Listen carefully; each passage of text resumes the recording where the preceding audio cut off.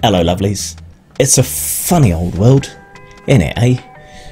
I was going to do a video kind of on more extending on the kind of philosophical and political and so on musings that I've had lately, because I think I've identified the underlying problem to everything that goes wrong in human society. I don't have a solution yet, but I found the problem.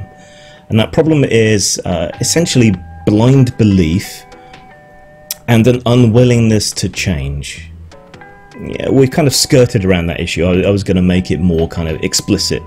But the video I'm ending up making is about the YouTubers Union, because there's been some developments there, and it does relate to that topic quite well.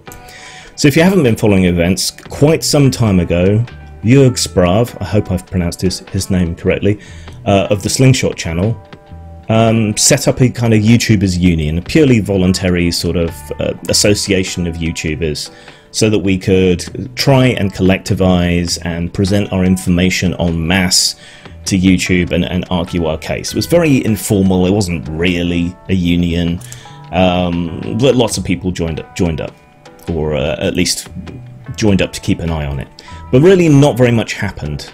You know, we collected our information, we did our surveys, we presented it to YouTube. Joerg talked to a few people at YouTube apparently, but nothing changed, and in fact things have continued to get worse over time. As I'm sure you're aware, I think we've suffered 2 more waves of apocalypse. We've had more problems since, and it doesn't seem to have stemmed the tide of issues at all. And that's unfortunate. But very recently, like the last few days, Joerg came out and said the YouTubers Union is now allying with, I think it's IG Metall, which is one of the biggest unions in the world. I think it's definitely the biggest in Europe and the biggest in Germany. And while they started out sort of helping out industrial workers, metal workers and so on, they've expanded their remit over time, and they now do a lot to represent and assist kind of casual part-time workers, contract workers, falsely self-employed workers. There's this trick that a lot of companies do, where they hire you, but they hire you as a contractor even though you're only working for them. And this is how you get things like 0-hour contracts and issues like that. It's not very good, and the EU in particular has been kind of nibbling away at companies' ability to do this over time, and a lot of that has been down to pressure from trade unions like IG Metall. So that's kind of put the cat amongst the pigeons.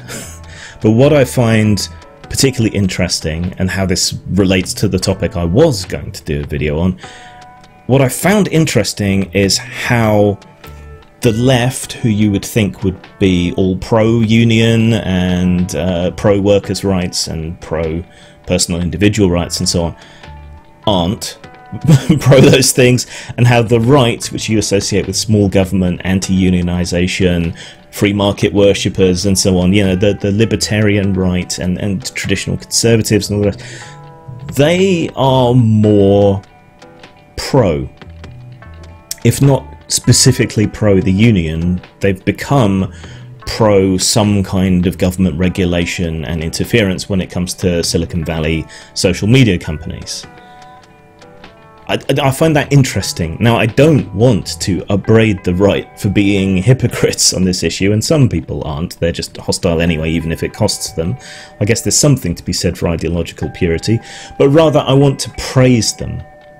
You have observed a problem.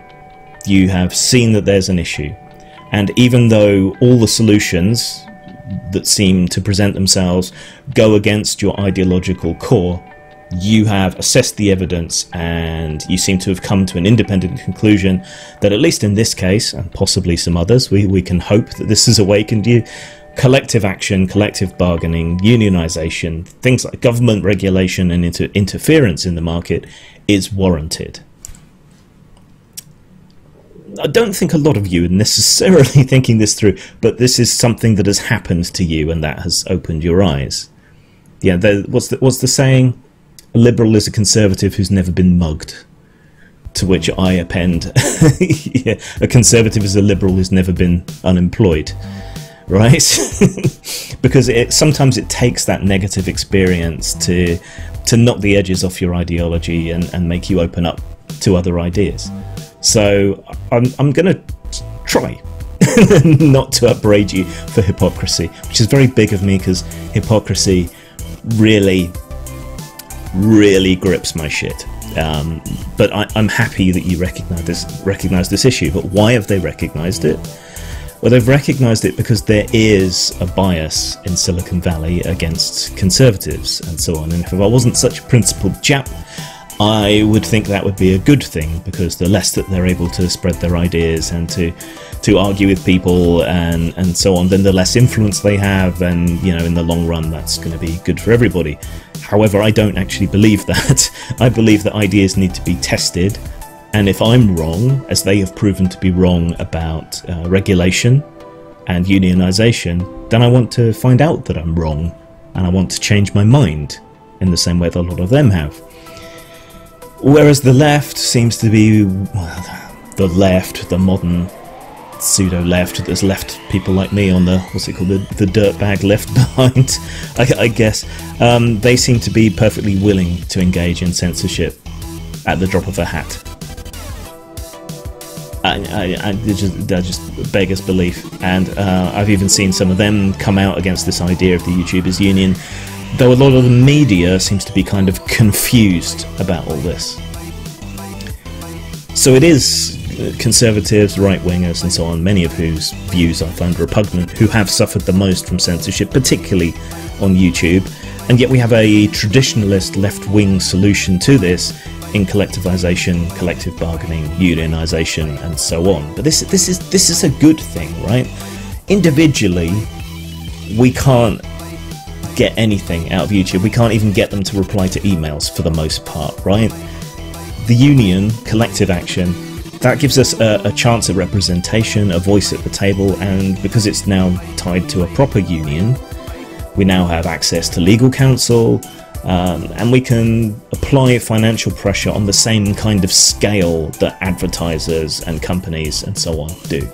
So this evens the playing field. There is a danger in that they'll just throw up their hands and say fuck it and cut us all loose, but I don't think it's really economically viable for them to do that, or viable in PR terms. Overall, I think this is a very good thing, a very good move, and they've given YouTube a deadline to reply to this. They're also talking about using the union lawyers to make sure that YouTube properly complies to the GDPR and so on.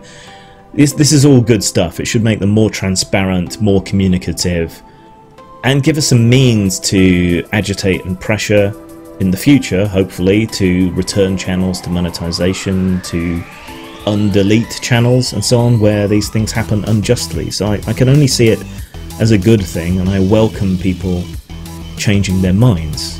You know, we should all be willing to change our minds when the evidence is there, and the evidence has been there that the free market simply doesn't work here, because creators who actually create the content that makes the platform viable don't have a voice, don't have a say, don't have the economic clout, at least not individually, to make changes happen. So hopefully this will make the difference. I mean, we've all suffered to some degree, I'm sure, from spurious post removals and suspensions on Twitter or YouTube or Facebook or Instagram or wherever you care to mention. You know, there's plenty of people that just flash a bit of skin, not even a nipple, not even a hint of a bush, and still get their Instagram accounts taken down. A lot of this stuff seems to be automated, which is vulnerable to mass flagging. A lot of stuff doesn't seem to involve a human being, and there doesn't seem to be any consistency to the YouTube censorship, for example. You saw my video, the arsehole spiral, the other day. It's kind of the opposite of a purity spiral, right? But it's got the swear word arsehole right in the title. That got demonetized, unsurprising. On a whim, I appealed, and it got returned to monetization. But then we have also had the hashtag no PayPal for Nazis trending. I did a video on that, in which I don't believe I sweared particularly much. It shouldn't be that controversial, it's just reporting on what's happening. Demonetized, confirmed by manual review. There doesn't seem to be any rhyme or reason to what videos get remonetized and which ones don't, under supposed human review. So I just appeal everything, because there are no guidelines, there's no rationale, there's no pattern that I can discern. So we need them to be more transparent, we need them to talk to us, and the union is a way of forcing them to do that. So I think this deserves our backing, our support, and I shall continue to watch with interest. But don't let it escape your notice that this is a traditional left-wing approach to a problem like this, and that some of you have, at least in this instance, been forced to admit that getting the government to interfere, which is what some people in the US want to do, to regulate the market, getting the government to interfere to protect our rights as workers, getting the union to speak up on our behalf, is a productive and positive thing that's capable of applying pressure on the same level that advertisers do. Now, if this is true in this instance that you have personally experienced, might it not be true in other areas? Might collectivization, the protection of workers' rights, the protection of individual rights, might this not also be a good thing that we can accomplish by collective bargaining? Just worth a thought. And to the people on the left who are cheering on the censorship, some of you are thankfully confused because this is being done through a union. Certainly the media seems to be confused about this, because even though it tends to be right-wingers, libertarians and conservatives who have been most heavily censored, this is a union and, you know, a left-wing solution to the problem. But a lot of left-wing activists seem to be happy about censorship and deplatforming and all the rest of it, and speaking out against a union.